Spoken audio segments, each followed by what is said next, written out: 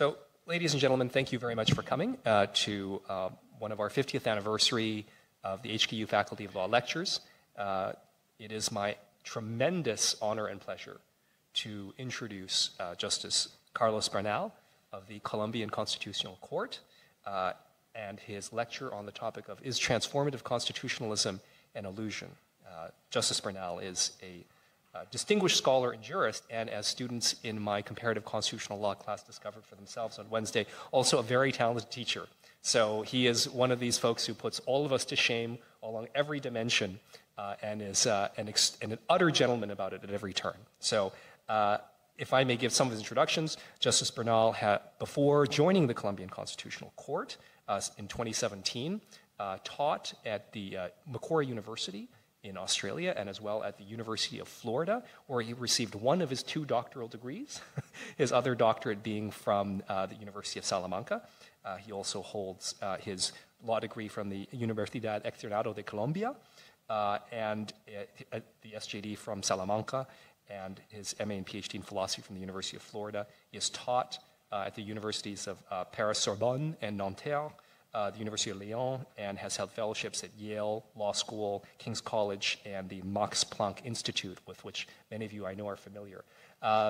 So Justice Bernal obviously will be speaking from great experience. Anyone in the world of comparative constitutional law knows that the Colombian Constitutional Court is a court of great consequence, and it is no overstatement to say that Justice Bernal truly serves his nation at great, and he and his colleagues serve the nation at no small cost and risk to themselves.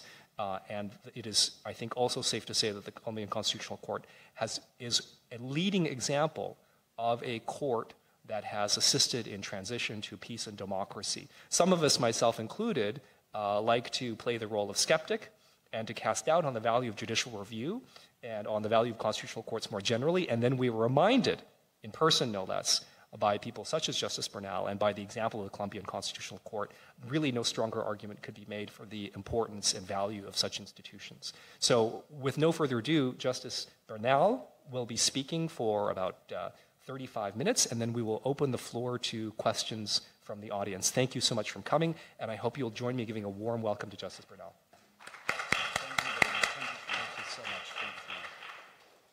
Thank you so much, David, for this wonderful invitation to come here and for the presentation. I would like also to thank everyone for taking the time to attend this lecture. The topic of my lecture is the question, is transformative constitutionalism an illusion? Courts and commentators have attributed to some constitutions, like the Constitution of South Africa or the Colombian Constitution or the Brazilian Constitution, a transformative commitment. This attribution gives rise at least to 4 puzzles. I will call them the conceptual puzzle, the possibility puzzle, the institutional puzzle, and the performance puzzle. Let me start with the conceptual puzzle. The conceptual puzzle refers to the question, how to understand transformative constitutionalism. A glimpse of existing literature reveals that there are broader and narrower conceptions of transformative constitutionalism. Broader conceptions point to the aspiration that the Constitution transform political and social institutions and power relationships in a democratic, participatory, and egalitarian directions. For example, from a broader point of view, Karl Clare, who was the South African scholar that for the first time spoke about this idea of transformative constitutionalism, associated the 1996 South African Constitution with the transformation, and I quote, of the political and social institutions and power relationships in a democratic, participatory, and egalitarian direction. Also, from a broader perspective, a German scholar, Michaela Heilbronner, recently linked transformative constitutionalism, and I quote, with a broader emancipatory commitment to use law as steer state action and drive social change towards a more just and equal society. On the other hand, narrower perspectives refer to a commitment to transform certain features of society, such as inequality and poverty.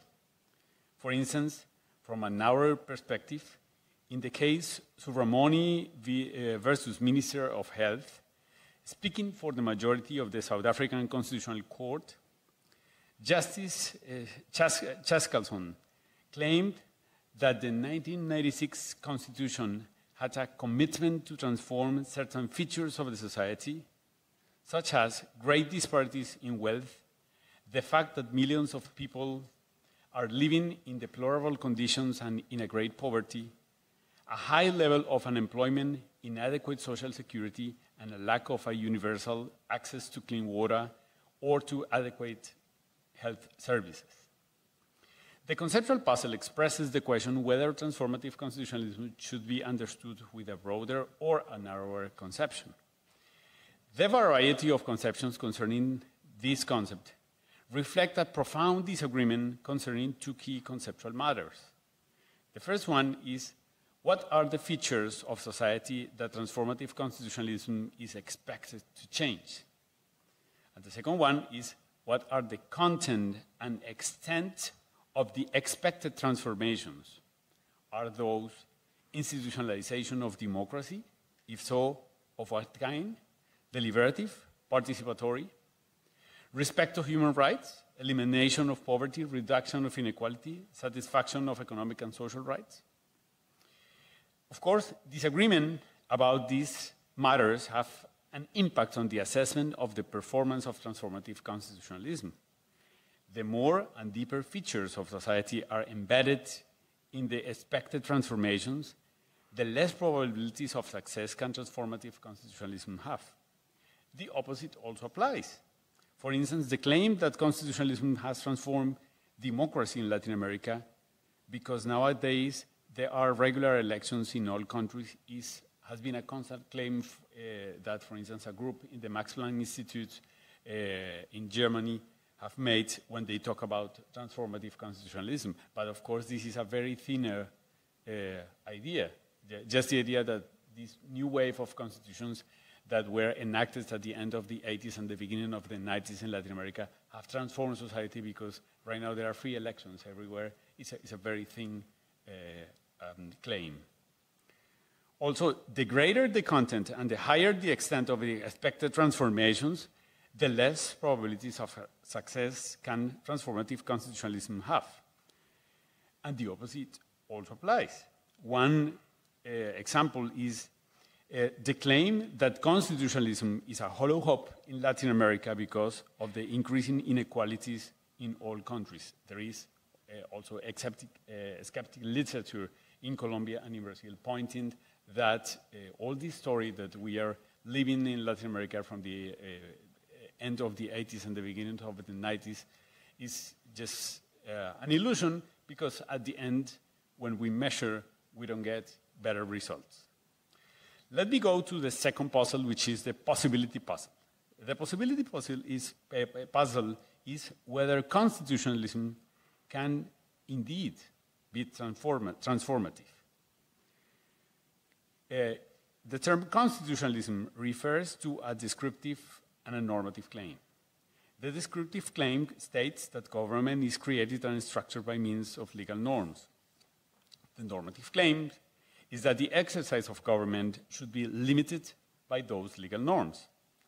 While the latter claim explains the status quo, the second claim somehow justifies its perpetuation. These two claims show why transformative constitutionalism gives rise to a paradox. It is paradoxical to expect at the same time from constitutionalism to perpetuate the status quo and to transform it. The possibility puzzle expresses then the question as to how this paradox is to be solved. Furthermore, it implies asking whether the directive function of constitutions and its institutional implications suffice for transforming troubled societies. From the theoretical point of view, the possibility puzzle has an easy solution. This solution consists in acknowledging that constitutionalism has a positive dimension besides its negative dimension. In addition to the claim that the legal norms creating and structuring government limit the exercise of power by political authorities, this is the negative dimension, transformative constitutionalism implies recognizing that those norms empower political authorities and allocate upon them the duty to implement suitable means for achieving the expected transformations. We can call this the positive dimension. However, the solution is not too easy from the empirical and institutional perspective. First, it is doubtful that in troubled and poor countries, within the framework of globalization, the means that political authorities can implement are actually suitable for achieving the expected transformations. Second, even if they were suitable, transformative constitutionalism should not necessarily be associated with their implementation. For instance, diligent political authorities can implement good policies for reducing inequality or poverty regardless of whether they operate in an environment of a transformative constitution. And third, this is very important, it is difficult to create a causal connection between transformative constitutionalism and the achievement of the expected transformations. For instance, it is uncertain whether the last wave of the Latin American constitution is at least somehow the cause of the reduction of inequality and poverty in the region. There is a little bit of reduction, improvement in those areas. However, we don't know if transformative constitutionalism or this allocation to the constitution of the transformative function is actually a cause of that.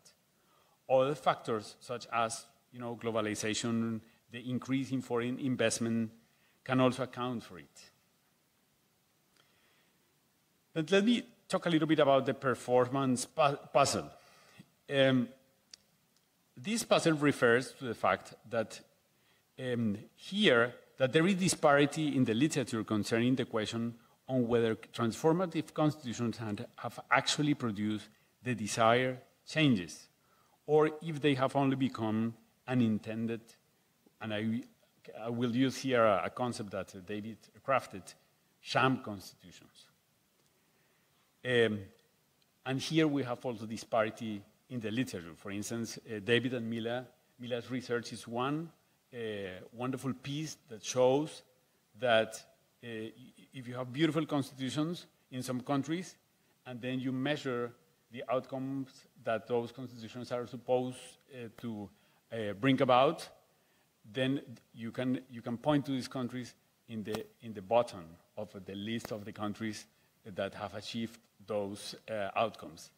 Then this literature is skeptical, as David pointed out. On the other hand, we have optimistic literature. For instance, I remember 3-4 years ago, I was in Sydney, and David Bilchitz, who is a scholar from South Africa, he had performed an analysis of the performance of the South African Constitution, and he tried to convince an audience of 20 South Africans and me that the South African Constitution is very successful as a transformative constitution. I think he published this research online in the website of the IDEA Institute. The only problem was that the only South African in the room that was convinced about that was him.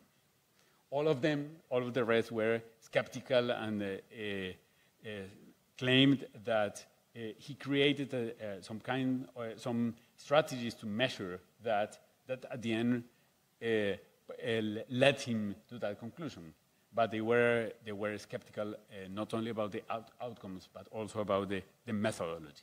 Of course, here we have a big problem is, again, how to measure the performance. What criteria, what indicators can we use to connect actually the performance of a constitution with some social outcomes? Then let me focus in the institutional puzzle. The institutional puzzle relates to the question, what institutional arrangements does the implementation of transformative constitutionalism presuppose? Scholars usually point to an active role of constitutional and Supreme Courts concerning the implementation of the means leading to the desired transformations. It also matters how those apex courts perceive themselves. For instance, my court, the Colombian Constitutional Court, has perceived itself as a transformative court, in particular concerning the enforcement of economic and social rights. This self-perception has led the court to issuing two singular kinds of remedies: strong remedies in individual cases, like, for instance, some of my colleagues, I don't do this, I'm going to explain this, but some of my colleagues just command a measure, please, you have, no please, you have 10 days to build a school, and the mayor says, how? I don't know, but you have 10 days to do it, and that's it. At the end, no one can comply, and that's a big issue. And also, structural remedies. Structural remedies. Those remedies, especially the structural remedies, have challenged a traditional conception of the strict separation of powers and the view that remedies cannot transcend the parties of a case. For example, in iconic cases, such as the judgment concerning the protection of economic and social rights of internally displaced people, the court has used a strong strategy that combines four elements: the declaration of, and this is a concept crafted by the court, unconstitutional state of affairs, unconstitutional state of affairs, which means that the reality is not as it's supposed to be according to the Constitution, because of many institutional blockages and also lack of diligence of the officials. This is the first element. Second, the building of a structural case where they put together many claims of many people. Then the choice of structural remedies, like, for instance, commanding the Congress to allocate a part of the budget to some social issue, or creating institutions or creating mechanisms to coordinate institutions. And finally, retaining jurisdiction for supervising compliance with the remedies. Those are the four elements. However, do apex courts actually have the capacity to carry out the expected transformation? Are those strong remedies suitable?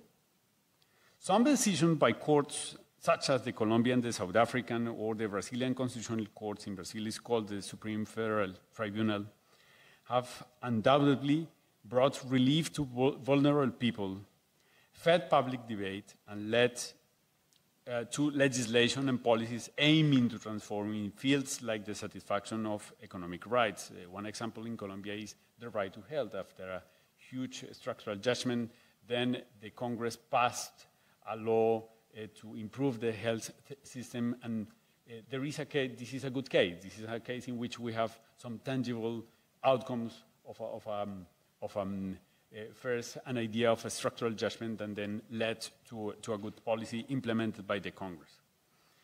However, there are reasons for skepticism concerning the capacity of courts for carrying out the expected transformation. The first one is that strategic litigation, which is very, very effective in some of these countries. For instance, in Colombia, a very good business is to create an NGO and get money from the Norwegians and then do strategic litigation, can erode deliberative democracy. Courts are becoming the target of interest groups that, by means of strategic litigation, want to achieve an advancement of interest that in a constitutional democracy, after broad deliberation, should be openly balanced by the legislature with other competing interests. This could weaken representative, participatory, and deliberative democracy. Elected authorities could lose initiative to undertake social changes that the court will undertake. In some cases, for instance, we have senators and politicians requesting us to solve a social problem by means of adjustment instead of them discussing a piece of legislation, allocating the budget, and they are quitting their job. They are renouncing to do their job because they think it's much better if you have a majority of people in the court commanding them to do that. Also, citizens could prefer litigating rather than mobilizing, and political deliberation could constrain itself to constitutional argumentation. The protection of labor rights in Colombia, for instance, offers a clear example of this phenomenon. Multiple court decisions granting stability to workers in vulnerable circumstances have neither triggered consequential changes in legislation nor ordinary labor law jurisprudence yet. Instead, to pressure an update of legislation, workers plead their cases directly to constitutional judges via a kind of constitutional complaint that we have that is called tutela. Hence, there hasn't been democratic deliberation and financial thinking on as to whether employers in Colombia can provide for all those benefits. This leads to a second problem. Due to the epistemic disadvantages of courts, well-intended decisions could be counterproductive to achieve or in the task of achieving the expected transformations.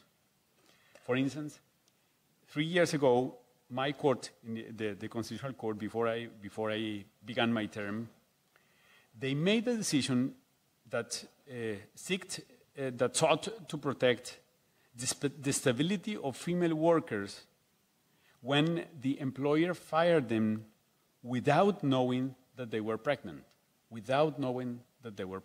The court decided that if an employer, for instance, terminates the employment of a female worker, and then she says that she was pregnant, and the employer, he didn't know, the court ruled that the employer had to pay the Social Security for her until the end of the pregnancy, and then 6 months more during the breastfeeding time. Guess what happened? This created an attitude of employers of not hiring women in the age in which they can become pregnant and to prefer men. Why? Because they didn't want to expose themselves to that risks. Then when I entered the court, we had a very tricky situation, is that we had a feminist organization asking us to change that ruling and to change the rule because they wanted to achieve gender parity in the hiring of the persons of that age group. And then we had to change the rule, and in another ruling in which exactly was we had exactly that situation. A female worker was fired, and then she didn't know she was pregnant, and then she notified the employer. Then we commanded the social security system, the state, to offer the protection to her, but not and we changed the rule according to which the employer was the person who had the burden to pay for that costs. Now, another problem is an increase in the judicialization of politics and an over-constitutionalization of justice. For instance, in Colombia, all judges are competent to decide constitutional cases concerning constitutional rights, tutela cases. Data show that these tasks fill about 30% of the workload of every justice in the country, every judge. Hence, the work on ordinary criminal, civil, commercial, and labor law cases becomes residual. Ordinary justice is losing its nature as the ordinary way to resolve legal conflicts. Moreover, there is a hollowing of competences, for instance, of labor, civil, criminal justice judges, and contradictions between labor law and constitutional law jurisprudence, civil law, constitutional law jurisprudence. Also, ambitious decisions made by the Constitutional Court can become inefficacious, given that most of them require active cooperation by all branches of government. This could increase mistrusting state institutions and even inconstitutional justice. For instance, since 1998, there have been multiple court decisions concerning the constitutional rights of inmates. Moreover, the Constitutional Court has retained supervisory jurisdiction for overseeing compliance with the orders. The court keep issuing decisions reminding compliance with the original orders and adding some more orders. This is an indicator that very small progress is made in achieving the desired transformation. Right now, the situations in jails are exactly the same as 20 years before. And of course, the government is putting more money, but this is not an issue that a court can solve by means of adjustment. Also, a strategic use of transformative constitutionalism can lead to distortions. For instance, Otavio Ferraz, who is a friend who works in London in the King's College, and David Landau, who is a common friend that works in Florida, they have highlighted that concerning economic and social rights, the constitutional systems in Brazil and Colombia have granted priority to the protection of middle and upper class interests, which are well represented in litigation, and acquire over the protection of rights of the poorest and most vulnerable people. Naturally, decisions with general effects, such as those including structural remedies, are better suited to protect vulnerable people. However, almost all decisions, at least corresponding to constitutional cases, concern individual complaints. The most vulnerable people are less able to file well-argued complaints and to trigger decisions by constitutional judges than middle-class and upper-class people. Then this means that the transformation is done for a sector that doesn't need the transformation. For instance, there are many people that need a medicine. They can pay for that, but they prefer to file a tutela. You don't need a lawyer to do that, and then you can get the drug, you can get the medicine. Due to lack of education, the poorest people of the country, they don't know that this is possible, and they wouldn't approach a court to request a medicine that they actually need and that they cannot buy. In this regard, transformative constitutionalism is to a remarkable extent an illusion. A way to mitigate those side effects is redesigning and rethinking the activist role of apex courts into a model of dialogical constitutionalism that highlights the functions of the legislature and the executive, the administration, and the contribution to the transformation of private and even international powers as well. In this model, courts have what I call a catalyzing role. For instance, in recent cases, and this is, I'm going to talk here about a couple of cases that I drafted, and those are successful experiments that I have had, at least in the individual cases. In recent cases, the Colombian Constitutional Court has begun experimenting with deliberative remedies in which the court catalyzes engagement between the plaintiff and political authorities. The basis of those experiments is the attempt to maximize effectiveness in the realization of economic and social rights, whilst at the same time minimize the interference with the principle of separation of powers and the problem of epistemic disadvantage that we have as constitutional judges. For instance, in a judgment, the judgment T91 of the year 2018, we can find an example in which judges can play this catalytic role. 10 middle school students requested the educational authorities of a poor small town in a region devastated by the Colombian internal armed conflict to open a high school. Due to financial restrictions, a decree provides that only if there is a minimum of 22 students, a high school class can be opened. Grounded in this provision, the education agency denied their request.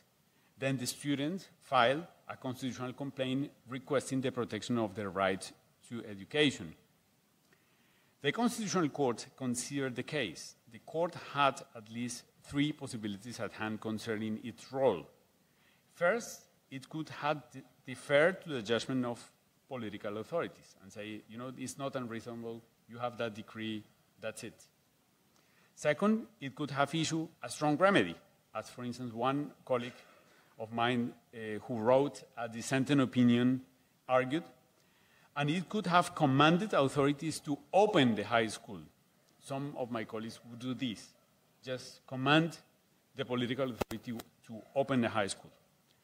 While the former would not have efficiently protected the right, the latter would have resulted in a strong interference with education policies and budget distribution, and